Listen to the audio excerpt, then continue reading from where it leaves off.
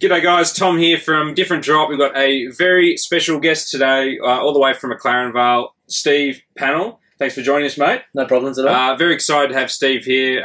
Steve's wines, so the C Pannell label. One of our favourite Australian producers, mate, and doing some incredibly exciting things with alternative varieties and techniques and all kinds of mucking around, as you put it. So, mate, just in a nutshell, for those that don't know your wines that well, I guess, what's the SC Pannell label about, and what are you most excited about with the wines? So I'm really interested in making, I know it sounds ridiculously obvious, wine that I like and want to drink. I'm interested in, I think, I'm nearly 50, and so interested in what we're going to be doing in 30 or 40 or 50 years, and I don't know whether that's the same thing that we're doing now. I think we've been obsessed with being France, the whole of Australia, and where I live is a very Mediterranean place in McLaren Vale. So my focus is moving away from France, probably to Sicily, Sardinia, Greece, Portugal, Spain, all those sorts of places. So it's wines that you can drink. I know that sounds obvious as well, but wine's been going through a period of admiration rather than drinkability. And so I think we need to start make wine that sort of responds to our climate, our way of life, our food, and we live in a hot climate and we live in a Mediterranean climate. So it's those sort of things. But then the other side is, I think, wine, it's a unique thing that separates it from other things. It can speak of a place. Yep. And so I want my wines to speak of where they come from. That's the only unique element you have in your wine. So I'm protecting that character. I don't want obvious oak in these wines because I don't grow trees, I grow grapes. And so I'd like my wine to taste like grapes. Would you move into growing trees? No, I think I've got enough on my plate as it sits. But no, it's just one day it sit. That's what came to me. I grow grapes. I don't grow oak trees. And so wine for me is about grapes and about place. When you said before that you make wines that you like to drink, do you think there has been a big case in Australian wine of people making wines for shows or for certain categories rather than going quality and diversity first? We've been selling wine based on its admiration, how powerful it is, how big it is, how many points you can get, what price it is. But, you know, for me, there's wines in the world like the best examples I've got are Chianti Classico and Côte d'Rône. They're wines that respond to a place and they respond to a way that people live and the things they do. And for us, it's a journey to create a food and a wine culture that matches, and the best way I can draw that is a parallel between art. It took us almost 120 to 130 years of just painting what we see before we actually could paint what we saw. So how long is it going to take us before we make wine and food that suits who we are? And these cultures and food culture is a very progressive thing, and I always think, you know, pasta and rice are not indigenous to Italy.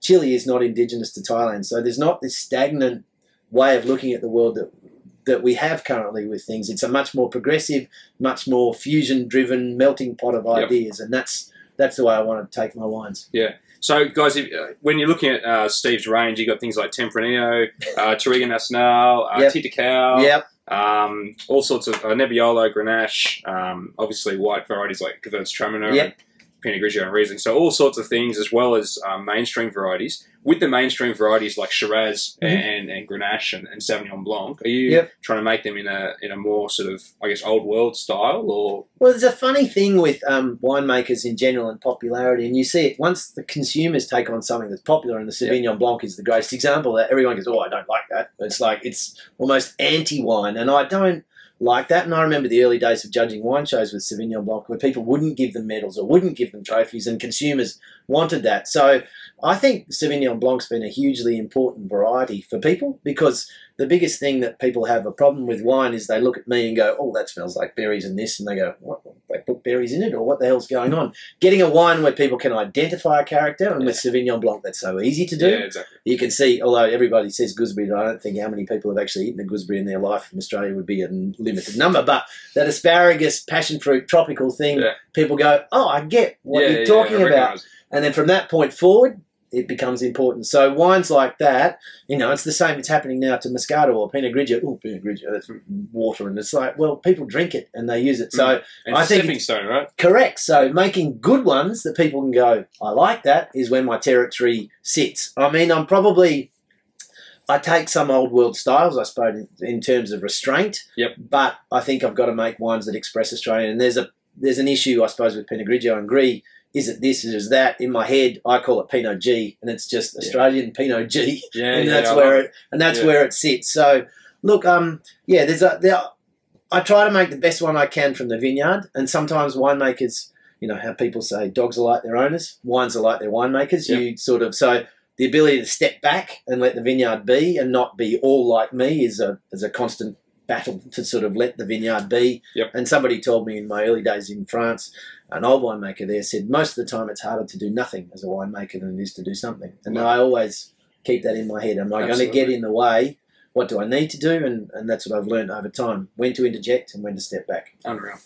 And guys, lastly, exciting news for Steve in the last couple of months, I guess, is got a new cellar door in McLaren Vale. So if you're in the region, make sure you Yes. Google C Pannell and pop hello. in, and he'll put on a show. We've got everything on pour. Yeah. I think we're the widest poured cellar door in McLaren Vale. So we've got everything. So people make the effort to come and see me. There's our wines to try. Unreal. So Guys, some of the best wines in the country, like hands down, Nebbiolo, Grenache, Shiraz, everything Steve does is up there with some of the best around. So an amazing value for money too. So mate, appreciate everything. Keep it up, and thanks for coming in, and we'll be in touch. Take care. Cheers.